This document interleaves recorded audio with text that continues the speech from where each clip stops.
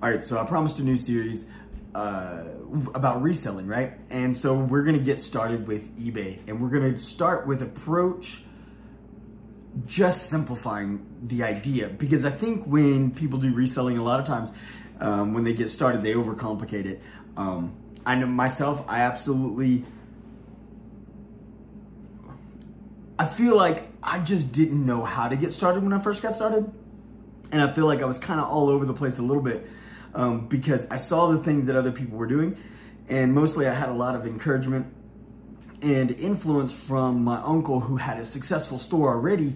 And so I kind of tried to take some things that he told me and just kind of tried to interweave my own thoughts and stuff. But ultimately what you got to do is you got to approach it simplistically. It really is not as complicated as you think, but you have to start. The first step is just accept that you're going to spend money and you're not going to make any.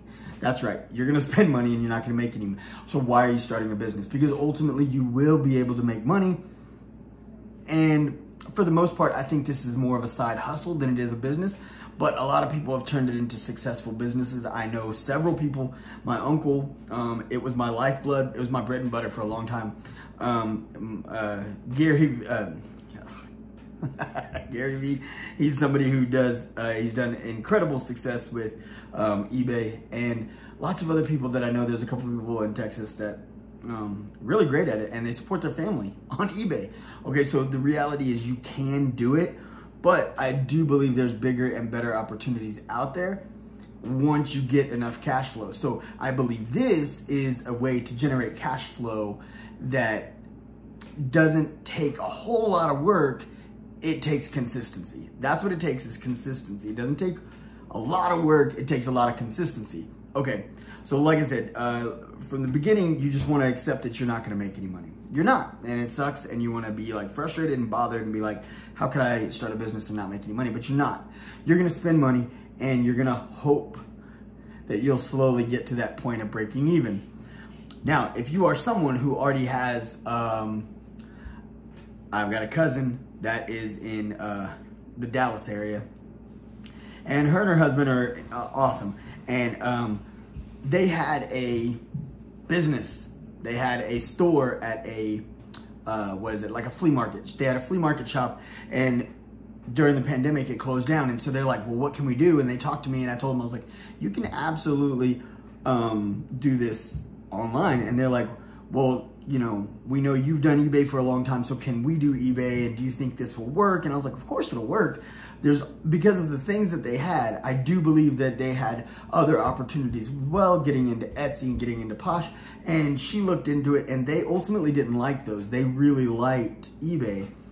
They felt like it was just more consistent. It was easier to use. It was a more user-friendly platform, and they understood the fees. Even though some of the fees they felt were excessive at times, they ultimately could wrap their mind around it. And they're like, I can rationalize this because I know I'm going to keep selling.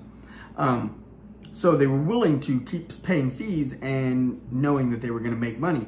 But see, so they already had a influx of inventory that they didn't have to worry about. See, now if you're getting started and you don't have that, like my man Gary Vee would say, and like I've said countless times, make it simple. Don't get nuts. Everybody's got a smartphone in their pocket, right? Okay, so you got a smartphone in your pocket. When I got started, I didn't have smartphones yet. I got started in 2001. They didn't have smartphones yet. But what you do is you start simple. You go to yard sales, you go to thrift stores, flea markets. You start with cheap things that you can turn for big profit. Now, what I mean by big profit is, I mean percentage-wise, right? If your percentage-wise is big, then although you're not making lots of money, you're not losing much on your investment. So your turnaround is big, right? So if your great thing is like coffee mugs, bar glasses, things like that. I mean, you can get these things at Goodwill's, Salvation Armies, flea markets, thrift stores. You can get them for like 99 cents, sometimes even cheaper. Sometimes $1.50. And every now and then my uncle's really good. I was never really that good at haggling at a thrift store or flea market. I don't know why. I would, you know, I guess because in my own mentality, I saw it as silly. So when I would try to approach it, I didn't approach it with the same you know, oh yeah, I can talk this guy down, because I kind of felt like they had already priced it. Now, when they had things that weren't priced, I was like, hey, this doesn't have a tag on it, and I would make them an offer. You know, I felt confident doing that. My uncle felt like everything was negotiable. So he was always real good at be like, he'd fill his basket with stuff, and then he'd walk up there and be like, or he'd fill his arms. He's like, I got all this stuff. I'll give you 20 bucks for everything. And he just felt really good about that. And he, like I said, he was able to talk a lot of people down. Sometimes he didn't, but anyways, even if you don't talk people down, you're talking about like spending 99 cents on a coffee mug. That ultimately, if you look these coffee mugs up on your smartphone, you check them out on eBay, you check them out on Etsy, you check them. What you do on eBay, what you have to do is you actually have to do accurate comps. You can't just say, oh, well, there's one listed for $35. How long has it been listed? Has it ever sold? Has anybody ever bought this mug for $35? So what you do is you look up the coffee mug on eBay, and then off to the left-hand side, there's gonna be a whole list, this drop-down menu, and you go to completed listings. Completed listings. So you check the box for completed listings. When you check the box for completed listings, it's gonna only have auctions or listings that have ended. Now, if that listing ended and it sold, it will be green. If that listing ended and it didn't sell, it will be red. Now, if it is green, that's the price value that it sold for. So that's good news, because now you have something to compare it to, right? If you can see that this mug you can buy for 99 cents, it sold twice for $24, but somebody else has it listed for 35. I wouldn't bet that you're gonna get 35 for it. How long has that item been listed? So there's different aspects that you can look at to consider, hey, I know it sold for $24 twice, so I'm gonna accept that 24 is a reasonable amount. I'm gonna spend 99 cents. I can ship it for, let's say, $7. It's a coffee mug. It's a coffee mug. You wanna make sure it has plenty of padding, it doesn't break. Some coffee mugs are heavy. You might be able to ship it for $6, $5. But if it's a heavy mug, it might be closer to $7 or $8. So you want to take into that consideration. And there's going to be weird places, like there's certain states or cities that are kind of out in the middle of nowhere, that for whatever reason, the shipping rates, I mean, for that reason, I suppose, Jersey is one for one weird reason that shipping to Jersey is more expensive.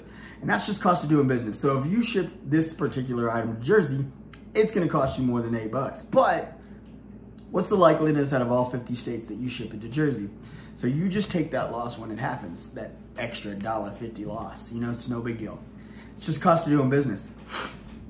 Ultimately, you're looking at buying a mug, shipping for $7, buying it for $1.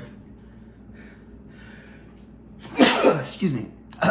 So you're talking about $8 and you can sell it for $24. That's, you know, 3 times profit. 3 times, you know, you selling it for 3 times what you bought it for, or what the expense to sell it's gonna be. So at that point, you're looking at this being a decent investment, right? Now you're saying, well, I only made $24 and I'm only walking away with $16. That isn't much money. No, it's not. It's not at all. But if you can go buy something else, like a piece of fitness equipment, or, you know, an awesome exotic collectible, something like that, I mean, those things you're gonna spend $100 and you can flip them for $500 or $400, or a piece of musical equipment or something like that. You can flip a lot of things for bigger prices, but I'm saying if you're concerned about the amount of money that you're gonna put in versus how much you can get back, start with something simple like 99 cents. You can buy things for 99 cents and flip them for 25 bucks. That's a pretty good turnaround. Then you take that, you do that, you go spend $10, right? You spend $10, you've got 10 items you can list. You list all 10 of those items, that's 250 bucks that you've made if they all sell. Now they're not gonna all sell. I would say a 20% sales turnaround is pretty awesome. If you turn around 20%, that's great. So if you list 10 and you sell 2, well, you spent $10, you made $50, spent $16 to ship it, you still got $34 out of it. So you take that $34 and now you can reinvest. And now you can say, well, I want to keep doing mugs. These are, you know, they're kind of a hassle. They're glass. You want to make sure they're safe. You know what I'm saying? That's another expense, is making sure you have bubble wrap, making sure you have packing paper. Now you can get those things in bulk. You can literally order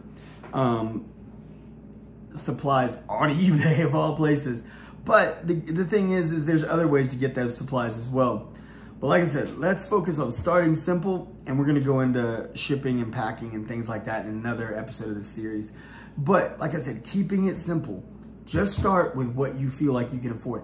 If you feel like you can go out and spend 50 bucks, spend 50 bucks. But if you wanna start, like, you're nervous, you're scared, first of all, I'd wash that out. I'd get over that. If you're gonna be in business and you're gonna have a side hustle, stop being scared and just dive in already. You being scared and you being nervous, you're not gonna get past. You're gonna choose to get past. It's not like, oh, I'm nervous and eventually there's gonna be this moment where there's no more nerves. No. No, you're just gonna have to, like, boss up already and be like, I want to be in the game, so I'm in the game. That's simple. That's simple. You wanna be in the game, get in the game. And so, like I said, you rationalize with your husband, you're rationalizing with your wife, you're like trying to figure out this, well, we don't know if this is gonna work, it's gonna cost us some money. That's fine, that's fair. Like I said, you're trying to rationalize the upside gain versus what you're putting in. Start small, start with 10 bucks. Go get you 10 glasses, 10 mugs, 10 whatever, 10, you know, Beanie Babies haven't really been a thing since the early 2000s. You'd have to look into them. I don't know if they're still a thing, but you can get those for like 99 cents too. They're just look for things like that you know you can get for 50 cents, 99 cents. You spent $10. You spent more than $10 washing your car or getting a Big Mac. I mean, seriously, take $10. Don't go to get Big Mac. Don't wash your car by hand. You know, save $10 this week and you can start your eBay business for 10 bucks. Then, like I said, if you sell 2 of those 10 items, then you can invest in something bigger. Okay, what can I get that's bigger? We'll get into that in the next episode. I want y'all to stay tuned. I really do. Stay tuned, stay locked in. Be sure you subscribe, and ding that bell. You don't want to miss out. I got a lot coming at you, and I really want to help y'all learn, grow, and develop. And I want to help you grow this side hustle enough that you can truly make it viable and get that cash flow coming in, so that way you can take that and flip it into your next venture. Because that's ultimately where I'm at. I literally am headed back down to Texas this week. And I've got a lot of inventory and storage in Texas, and I'm gonna bring that up here to Wyoming. I'm gonna try to liquidate all that, which is going to hopefully fund the other things that we're really working on. We're really working on developing some other businesses and stuff, but we've got all this, I mean, we've got,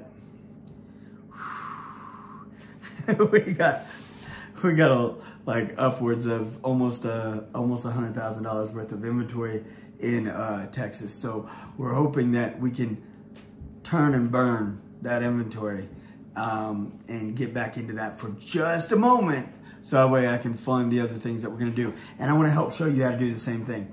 A lot of people get worried, like, how am I gonna, you know, go into this business or that business? How can I, you know, pay for licenses? How can I pay for permits? How can I pay for my logo? How can I pay for my website? How can I pay for these things? eBay is a great side hustle that can make you money, and you can turn it into a bigger business if you want, or you can use it as an opportunity to fund your big next venture. So y'all stay tuned, don't miss out. Let's keep learning and growing together. If y'all got comments, y'all got ideas, leave them below. Let's do this. It's your boy, and I'm out.